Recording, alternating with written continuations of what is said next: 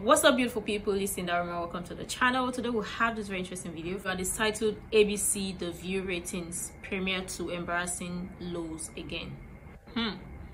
Also, I'm excited to check this one out. Let's check it out. Well. Imagine my surprise when the ratings are released for the first month of the immaculate return to the Yentas, and it's another swing and a miss. Throughout the month of August, ABC was hyping up the return of The View. Even with Hollywood writers on strike, producers, they managed to put their half-dozen brain cells together to come up with a little bit of creativity to promote the new season.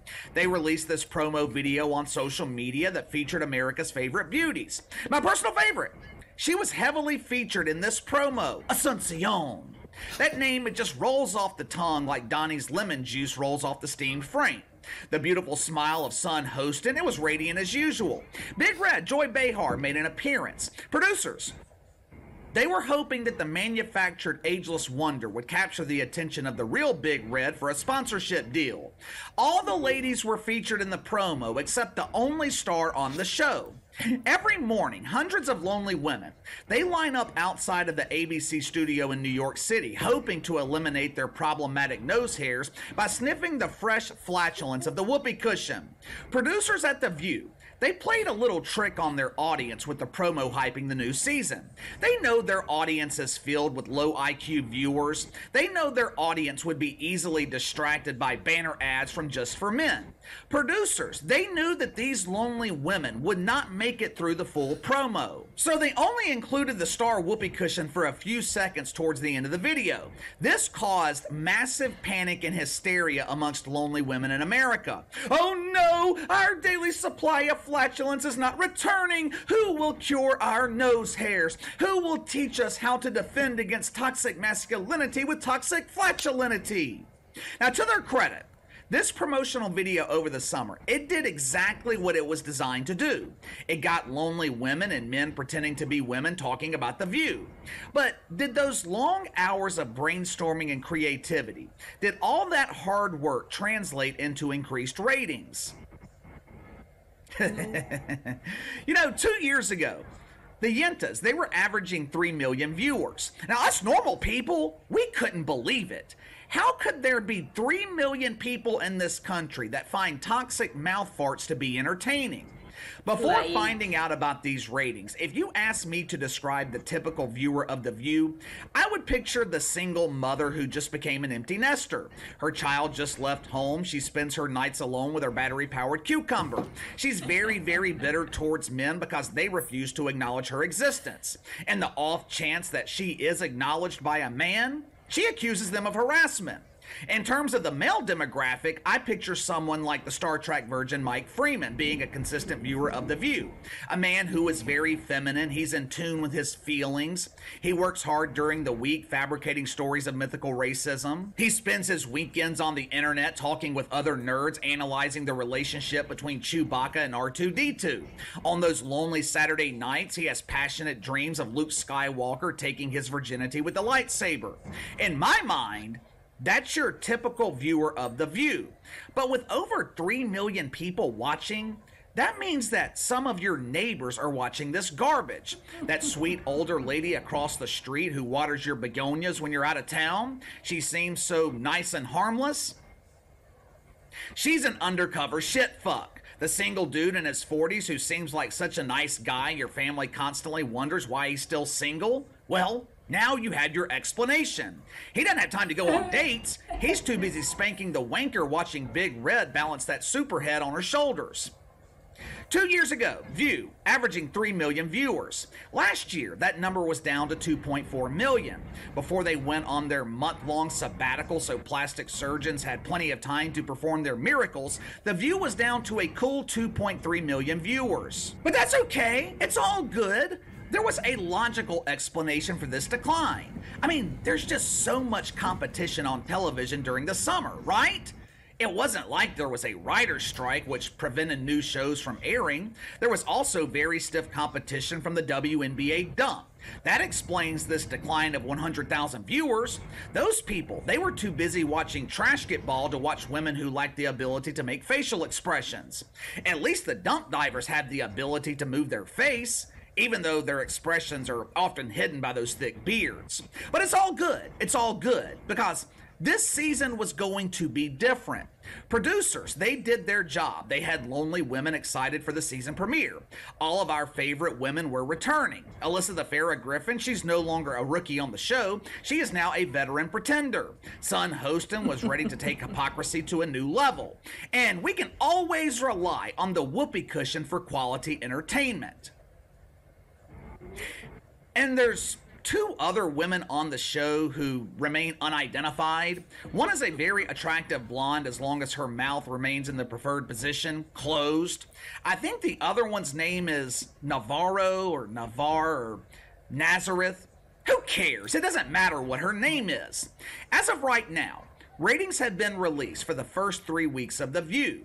Their first week back on the air, they made their highly anticipated return after Labor Day, the day normal people look forward to as the official end of the summer, the day normal hard-working people are given as a 3-day weekend, extra day off work to close out the summer season. Normal people look forward to Labor Day. For the shit fucks, it's just another Monday of being unemployed. Their big premiere week, our beauties, they somehow managed to lose an additional 200,000 viewers. How is that possible? With all that money spent on promotion, with the Houdini-like magic of making the world's largest whoopee cushion seemingly disappear, how did you manage to lose 200,000 people?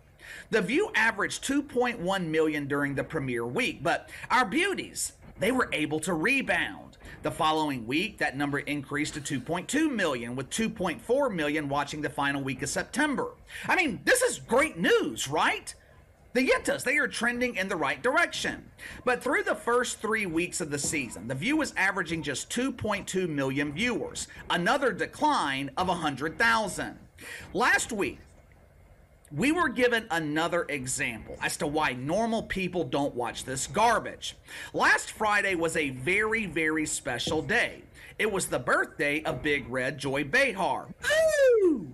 Last Friday marked her 1,000th year on this earth, but somehow Joy Behar doesn't look a day over 900. There were plenty of celebratory items on the set. Cucumbers, the supersized squash. There was a master chef on set to grill the woke wiener, along with a master baiter to help with catching the fresh tuna. To honor Big Red, the women decided to talk about one of her favorite people, John Biden. Before the show, the ladies, they were notified that there seems to be some sort of a problem on the southern border. People living in Texas and Arizona, they have been complaining about this problem for years, maybe even decades. But now that it's affecting the elites in New York City, now all of a sudden, it's a real problem. The clip I'm about to show you, this clip was promoted to the mainstream media as The View heavily criticizing Johnny B. Biden. Let me go ahead and tell you, this was some very harsh criticism. The clip is going to start with Sun Hostin, Asuncion, sharing some advice from two border experts. These two men, they know a lot about border security. Matter of fact, if I was John Biden, both of these men, they would be on speed dial, or in his case, the first two cards on his Rolodex. But it wasn't all negativity. It wasn't all criticism of John Biden. The ladies, they couldn't point out the overwhelming negatives of this administration without highlighting the positives. I don't know about you guys, but I didn't know that there were any positives, at least not in that sense of the word. I'm positive that my grocery bill has increased by 30%. I'm positive that my new 4Runner takes an additional $40 to fill the gas tank. I'm positive that there are global conflicts going on right now that weren't happening 4 years ago. Of course, those were not the positives that our ladies were talking about. They were talking about the false positives. Watch for yourself. You know, Jay-Z and Kanye West said years ago, people will dig under the wall and fly over the wall. So I don't know why when everyone agrees that this is not effective, that we would spend this much money on an ineffective measure. Right. What bothers me about this, though, and it's a big criticism of this administration and Democrats in general, is their messaging sucks. So yes. The reason I say that is everything that's ever been done on the Republican side, this is how Trump won.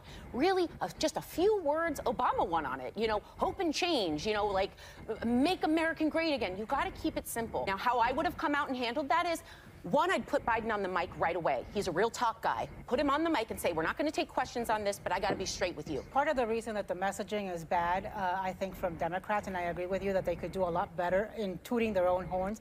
Today, the job numbers came out. They are astounding. 330-something thousand more new jobs. And Democrats in Congress, a lot of them, instead of focusing on that and celebrating that, the accomplishments, are talking about 20 miles of walls. So first of all, where was the whoopee cushion? You mean to tell me on the day they were celebrating the birth of the ageless wonder, Whoopi Goldberg couldn't even bother to show up? Was she deflated? Did she run out of gas? Maybe she had another rendezvous with the Fauci, who knows? And did Son Hostin just reference Jay-Z and Kanye West when talking about the southern border? Are you out of your mind?